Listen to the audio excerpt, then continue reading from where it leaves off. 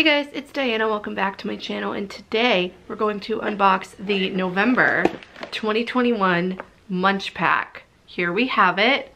It looks lovely. First off, MunchPak, if you don't know, it is a monthly subscription service where you can get snacks from all around the world. I like it. Some of the things have been hit or miss. It gives you snacks from various countries every month. It doesn't just highlight one country per month. If you want to try it and get $5 off your first MunchPak, I have a referral link down in the description that you can click on and it will get you $5 off. Right off the bat, we have the booklet that tells us what we're gonna get in terms of what we can expect the countries to be this month. The little graphic on this one is really cute. It's like a car and there's a kayak on top and there's like snacks and stuff in it. Everybody has happy faces. It says that we should be expecting snacks from Canada, Thailand, Croatia, and more. And the biggest criticism I have after having gone through this entire booklet is that there's no snacks from Canada in this entire thing. Like, there's none. There is a soda add-on that you can pay for $6 extra to get a soda, and that soda is Canadian. This month's it's Crush Clear Cream Soda. If you get the mini MunchPak, which is 5 snacks, you don't get anything from any 3 of those countries. And if you get the original, which is what I have, you still don't get anything from any of those countries. The family size pack, which is 20 snacks, the original is 10, by the way. The family size, I think, let's see, it has 1 snack from Thailand and 1 snack from Croatia and nothing from Canada. I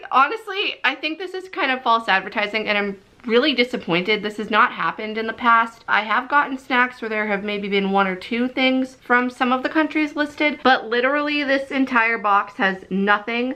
The box that I have, the original, has nothing from Canada, Thailand, or Croatia. So that's really unfortunate. With that though, let's get started with our first snack, which is Piper's Crisp Co. Cheddar and Onion Crisps from the United Kingdom. Here we have them. The bag looks average, like the size of a bag of chips that you'd get from Subway or something with your sandwich, a little snack size thing. It smells very cheesy, not so much oniony, so I'm kind of hoping that they're not gonna taste super oniony. The chips do look like they have some sort of seasoning on them, which makes sense because these are cheddar and onion chips. They look like your typical Lay's, only maybe a little thicker.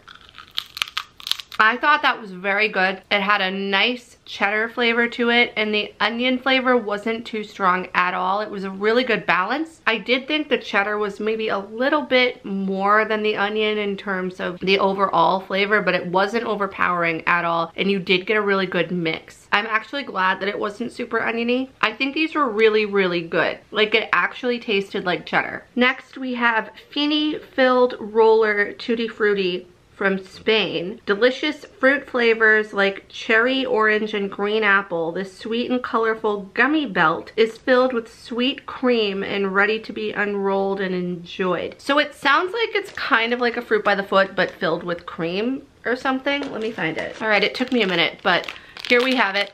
It does look kind of reminiscent of a fruit by the foot. I hope this will be good. I'm not really a fan of cherry flavored things. It kind of honestly reminds me of cough syrup.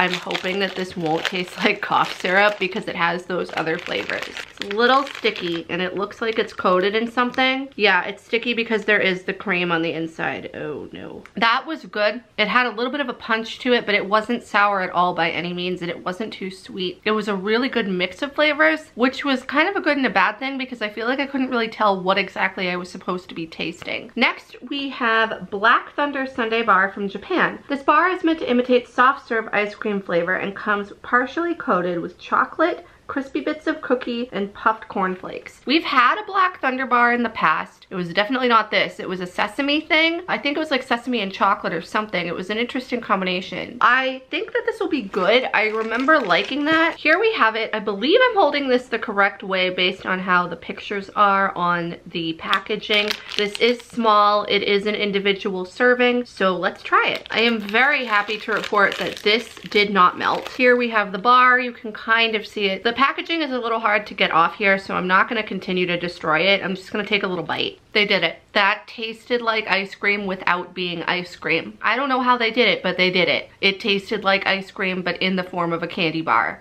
That was very good, and I wish that it was bigger. I'm going to have to get more of those. Next, we have Wafle Zozole Chrupole orange from Poland. I'm pretty sure I butchered the pronunciation of that. Layers of crisp wafers, partially coated in milk chocolate, sandwiching smooth orange cream and filled with popping candy bits. You had me at the chocolate and orange, but I'm not so sure about the popping candy. It sounds good. This is the packaging. We have the happy little guy that represents the Zozole brand. We've had a lot of things from them, mostly like sour belts and stuff, so I'm interested to see what this is. It looks like one. Oh no, it looks like it might be two. Either that or it broke somewhere in the middle. Okay, I see what they did here. The bottom is chocolate, as you can tell. The rest of it is the wafer sandwiches. Honestly, the flavor of that was really good, the chocolate orange, but I really don't think the popping candy added anything to it. In my opinion, they could have just had it as is and not added the Pop Rocks, but it wasn't bad. It was just like kind of weird. I don't know. I didn't hate it, but it was just like an interesting concept. Like it tasted good, but I could do without the Pop Rocks. We now have Eddie Crax Saltsticks. Kashkaval, or E-T-I. Crunchy sticks with Kashkaval cheese, a yellow table cheese usually served on cheese platters or used in salads, appetizers, pizzas, and lasagna. This is from Turkey. Now we have a savory thing, which is good. I'm liking that they're breaking it up a bit. We have these, they're little sticks. I think they'll be good. They're pretty long. They're very thin. Kind of the same concept as Pocky in terms of that it's a thin little biscuit, but it's not dipped in anything.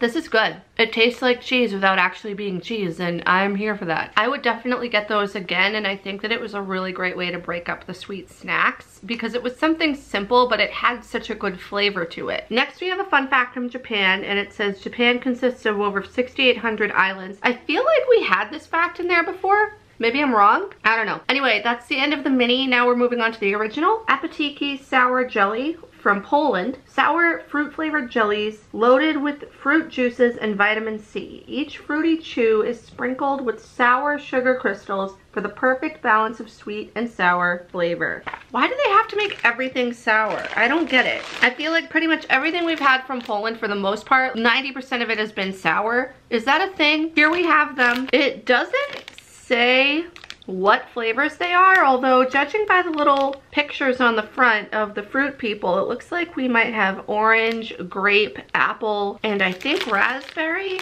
I'm almost positive that that's a raspberry and not a strawberry, but I don't know. A couple of them are stuck together. Oh, we have a yellow one. Is the yellow one lemon? That could have actually been the grape. The yellow one is grape. Well, that could have also been white too. I might just be having an issue with colors today. But there's nothing in there that's purple that would lead me to believe it's grape, which is a little confusing. Here's an orange one. What I like about those is that they're really refreshing and the sour stuff on it isn't overpowering at all. Like it's a really nice balance. It almost tastes more sweet than sour, which I personally prefer, but it actually tasted like fruit. It was really good. Next, we have Koikeya Minions corn snack from Japan. Crunchy corn snack with sweet roasted corn flavor and a hint of salty soy sauce, featuring special Minions packaging. So the only cute thing about this is the package theming. We have this bag. It has the Minions on it. I believe I'm holding this upside down. There we go. It has the Minions on it. They look happy and cute, and the packaging is very yellow. So let's try this. We've had corn flavored stuff before, like roasted corn, so I'm optimistic that this will taste good. It looks like the same texture as a regular Cheeto, so this makes sense. This looks good.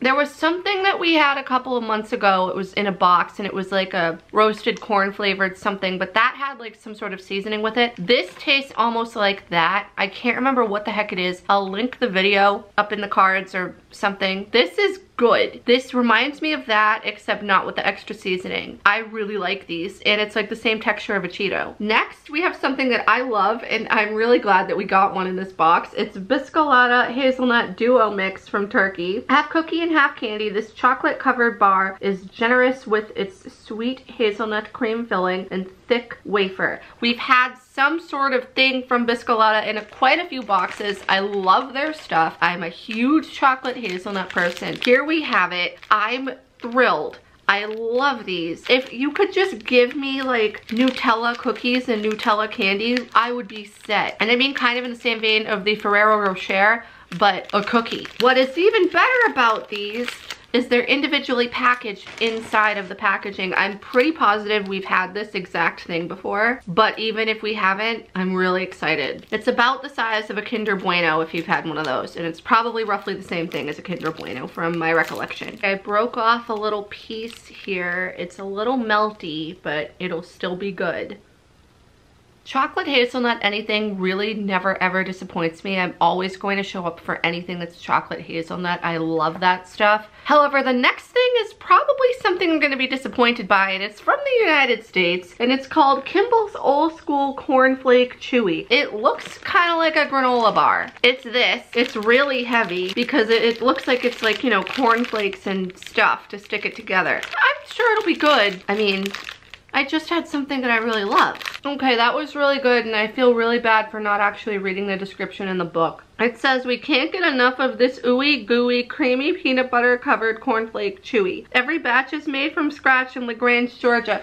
I'm sorry, Kimble. I feel bad. Please accept my apology. That was good. That was really unexpectedly good. I knew as soon as I bit into it, it tasted something like peanut butter, which was a surprise to me because I didn't read the description at all in the booklet, not to you guys, not to myself. That was a good surprise. Our final fun fact before we get to our last snack here is from Spain. It says the national anthem of Spain has no words, making it one of only 4 countries to have no words in their national anthem. Oh, I didn't know that. Our final snack is from Turkey, and it's Baker's Brothers Strawberry Donut. Double strawberry flavor inside and outside this bakery treat, and topped with sprinkles for an extra sweet addition. Here's the packaged donut. I had Duck Donuts this morning. Duck Donuts is a place mainly concentrated in the southeastern US. They're all over the country though, but a lot of states don't have them. But they're mainly here in the southeast. They make donuts fresh and warm to order. We got their fall assortment, which has like pumpkin and apple and a bunch of other different flavors. It was a really good assortment of donuts. So I had a couple of pumpkin donuts this morning. They were regular donuts with like pumpkin glaze on them. One of them had vanilla drizzle as well, and the other one I think had some sort of streusel. It was very good. I don't have high hopes for this because it's a prepackaged thing and it's a strawberry donut. I hope I'm wrong. I'm not gonna take the whole thing out. Here we have it. We have the icing on one side and we have what looks like stains of icing going around the whole thing. I take back what I said. It was not dry at all, surprisingly, but it really tasted like artificial strawberry. Like that was the only flavor I was getting from that. I wasn't tasting any of the donut, just like the icing and sugar. I think that my favorite snacks out of this, top 3, the Biscolata Hazelnut Duo Mix, the Koikeya Minions Corn Snack, the Sundae Bar, and then honorable mention, we have, surprisingly, the Kimble's Old School Corn Chewy Flake, Cornflake Chewy. Overall, again, I said this in the beginning of this video, I was disappointed that I got no snacks from Canada, Thailand, or Croatia. And even if you got the family size this month in November, you didn't get anything from Canada. You got one thing from Croatia, which was the Crax Tortica Original Chocolate Wafer, which looks like a giant chocolate covered wafer cookie. And the one thing from Thailand is Bin Bin rice crackers, which are rice crackers with a fine sprinkling of a sweet flavor and a hint of salty soy sauce. The pack that I got, I liked. I thought that it was good. There were a few things that I didn't think were good, me personally, but I just think that it's ridiculous that they're touting, oh hey, we're gonna put these 3 snacks, you might get these 3 snacks, and you don't. The only thing that you get from Canada is the soda that you have to pay $6 extra to add on to. Those are my thoughts. Thank you for watching this video of me unboxing the November 2021 MunchPak. I appreciate it. I hope you guys are doing well.